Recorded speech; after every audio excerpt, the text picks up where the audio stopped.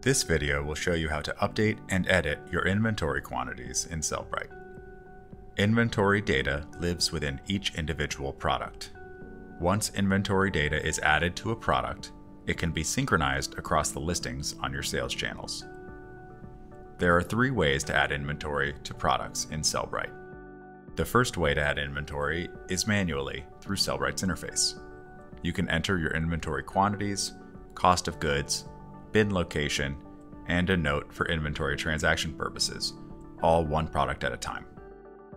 The second way to add inventory to your products in Sellbrite is in bulk, using Sellbrite's bulk edit interface.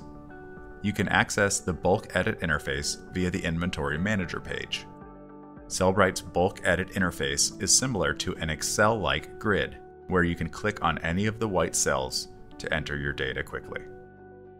The third way to add inventory to your products is also in bulk, using the inventory CSV import.